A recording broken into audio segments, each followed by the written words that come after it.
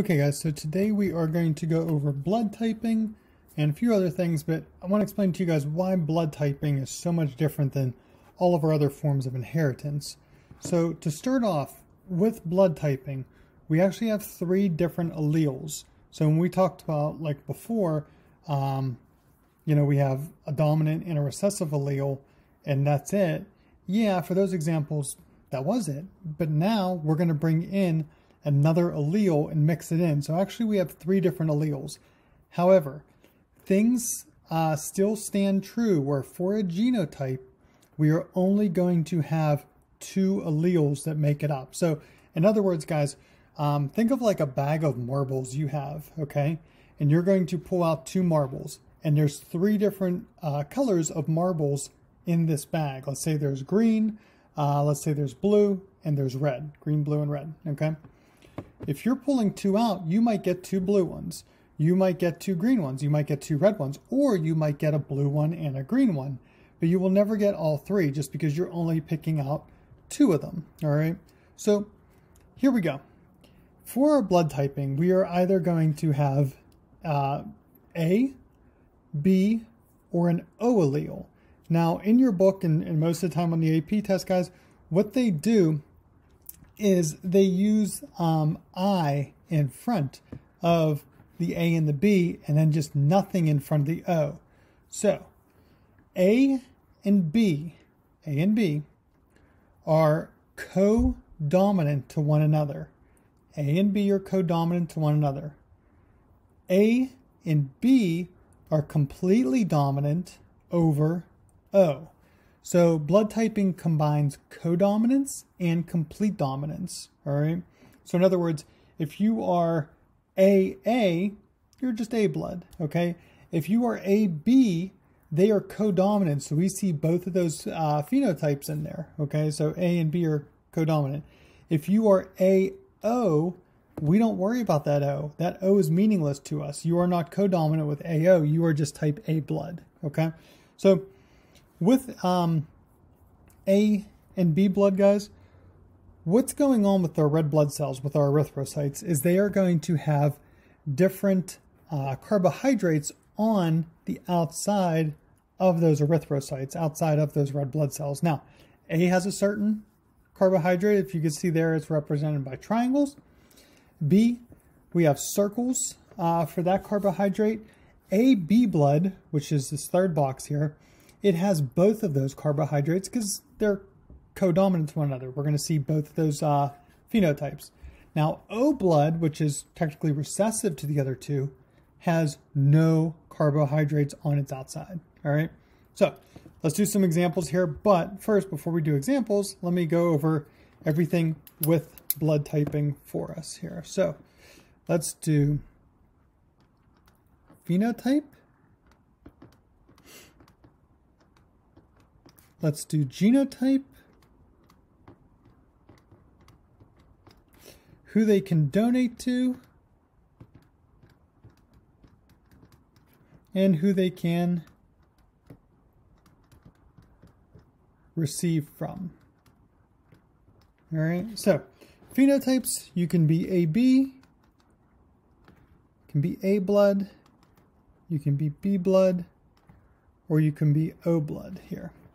So let me make some boxes here going across. Try my best to do straight lines. It's working so well.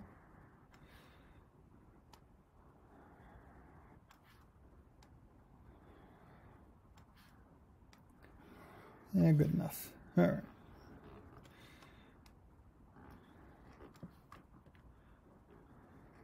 All right, cool. I know, not the best, but that's all right. So for genotypes, if you are AB blood, again, remember for the genotypes, guys, we always need two alleles. If you are AB, your only genotype you can be is AB. If you're a type A blood, you can have two A alleles, or you can have an A and a recessive O.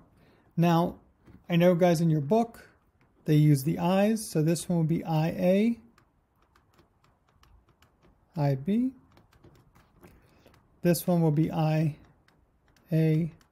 IA. How they write the O Still the IA is the same. The O is actually a lowercase I. All right, that's how they represent it. There's no superscript there. B, you could be BB or the stinky BO, body odor. No, just teasing. So it could be IB, IB, IB lowercase I. And then O, you just have two recessive alleles, or your book would represent it I. Okay? So, if you have AB blood, you can donate to AB only. And that's it. Okay? You can receive from AB, you can receive from A, you can receive from B, or you can receive from O. In other words, as long as they have one of those carbohydrates on the outside, you can receive from them. Okay? So let's go down to A here. A, there is no B carbohydrates on it, on A. So it changes some things up. They can receive from A or O.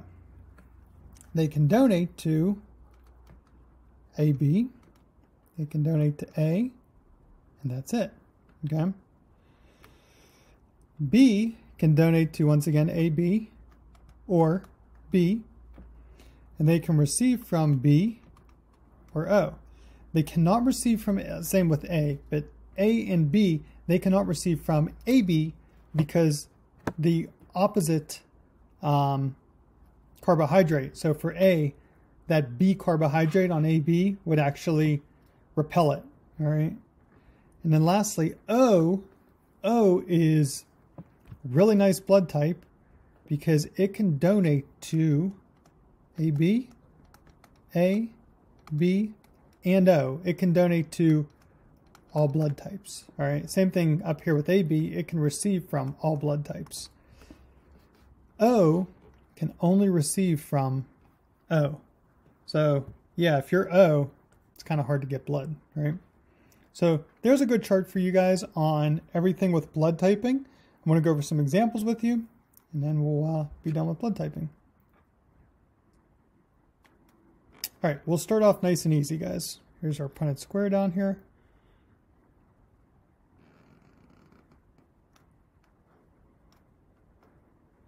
All right, so let's do what percent?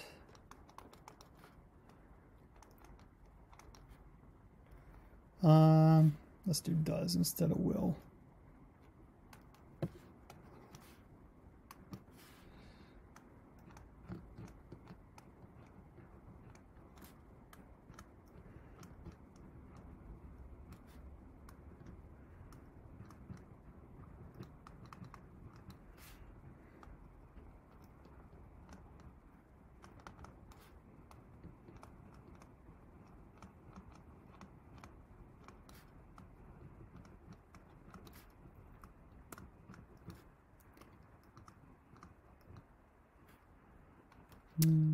Yeah, we'll do dad.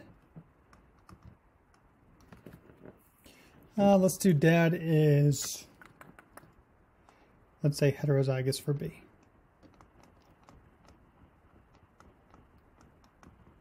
All right, very easy example here, guys. If they're both heterozygous, we'll do mom up top. She would be AO, dad would be BO.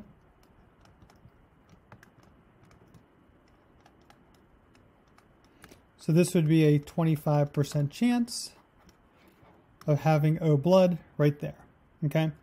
Very easy example. I give you the genotypes, and yeah, that makes everything nice and easy. Let's try something a little bit harder and a little more interesting. Mom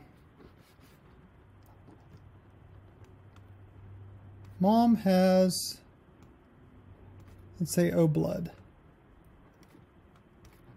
All right. The baby has, we'll say, B blood.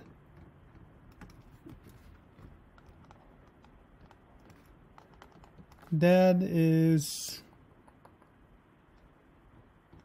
heterozygous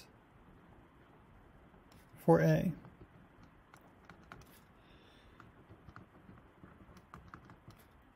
What is going on? Very simple. What is going on? So, mom is O blood. Dad, heterozygous for A. So dad's going to be A, O.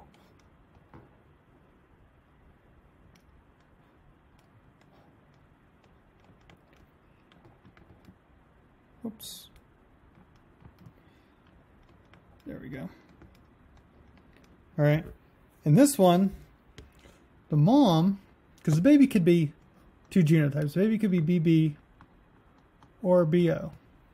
All right. So it's possible that the baby got the O from the mom. So there's no problem there. Okay. Could have gotten that O, couldn't have gotten that O.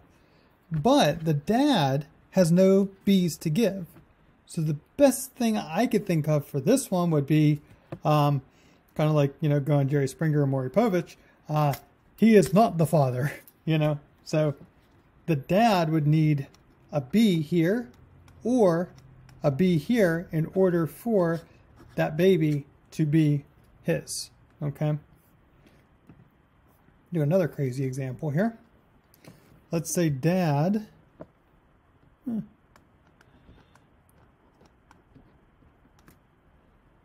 We'll do dad having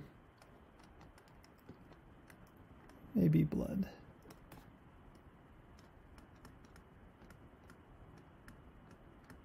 Mom has O blood. Okay. Baby is born.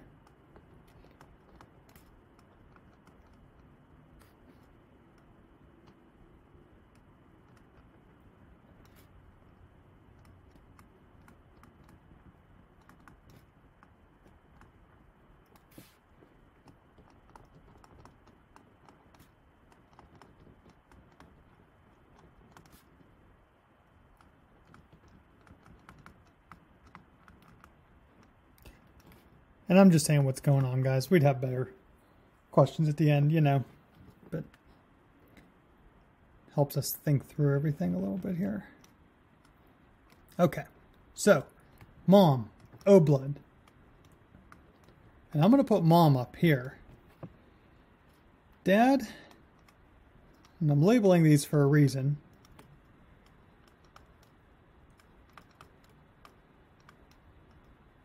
Okay. So, looking here, guys, this is a 0% chance for an AB baby. But the doctor said the baby is AB. Okay? Now, you can't say the dad isn't the father in this example because the mom gave the baby one of these O's. So we know that baby has to have one of the O's. All right, that baby has to have an O. So that means that baby can be A, meaning AO, B for BO, or OO. The dad, there's no problem with the dad here. It's not like the dad isn't the father. What could have happened here, guys, is maybe they took blood from the wrong baby. Maybe they wrote the blood type down wrong, okay? The baby could definitely not have AB. The mom, I think she knows that she gave birth to that baby, right? So there wouldn't be any like weird, you know, cheating things going on here. If the mom is OO, that baby has to have one of the O's. And if they give her a baby that is confirmed that has AB blood, that is definitely not her baby, all right? Or they might have taken the blood and wrote it down wrong on the paper. But that's blood typing in a nutshell, guys. Again, on the AP test, sometimes I like to do the eyes. Make sure you know if you see the eyes, that is going to be for blood typing. All right. So that's it there. Okay, so different types of phenotypic effects we're going to go over. The first one is pleiotropy. Two main examples of this is cystic fibrosis and sickle cell anemia. So cystic fibrosis, just to start off there, guys, it affects the lungs, the pancreas, the digestive system, a bunch of different things. Why this is cystic fibrosis affects the mucus glands in someone's body. These people get very, very thick mucus, and that mucus can clog their lungs, which, yeah, that's not good. With that mucus being so thick, it can actually block the enzymes that are being produced by the pancreas, and those enzymes may not get to the intestines, so that way those enzymes can't be used to aid in digestion, which means the person's going to have to use a lot more energy for digestion if they don't have enzymes working. What they'll do for these people is they will actually give them different breathing treatments to try to loosen and thin that mucus up. But with these different effects, guys, pleiotropy is going to have a lot of symptoms, okay? So sickle cell anemia, same thing. These people have erythrocytes, red blood cells that are not circular or sphere-shaped. Instead, they are going to be a sickle shape, which, if we want to draw what a sickle looks like, I'll make red for the red blood cell. It's going to look like that instead of looking like that. Problem is, this one has less surface area, so it cannot carry as much oxygen, so we have decreased O2 moving throughout the body. That'll affect everything because oxygen goes to every single part of your body, your muscles, your brain. So less oxygen, you're going to have less ATP being generated, and that's not good. Okay, so sickle cell anemia will affect like every single part of your body because we have less ATP production. All right, I've had students in the past that have had sickle cell anemia, and they might be there 1 week perfectly fine. Next week, they're going to be down because, you know, their sickle cell might be acting up. All right. Okay. Next type is called epistasis. This is where the gene at one area is going to affect the expression of a gene at another area. A lot of students always ask me, hey, hair color. Why do I have red hair color and none of my parents do? And red hair color isn't even in my family. Well, we can't solve hair color as a single monohybrid cross. All right, I get we would have a black allele, we'd have a brown allele, a red allele, a tan, a blonde, dirty blonde, maybe a white, I don't know. But all these different alleles for hair color. Good example for this is in Labrador Retrievers, the dogs. They have different genes for their hair color, and one gene, one chromosome, if it's present, it can affect the expression of those genes, that hair color gene, on a different area. Okay, so in other words, we don't have that that expression just in one locus. It's in more than one. All right, and this is too with people with red hair. That's actually how that occurs. All right. I think we're good here, guys. We could skip this one. All right. So, last section here, guys. We're getting there. I know this was a very long chapter. So we're going to go over some pedigrees. And pedigree is pretty much your family tree. I'm going to start them today, and then we will finish them tomorrow, go over some examples of them. But I'm just going to show you guys how to set one up today.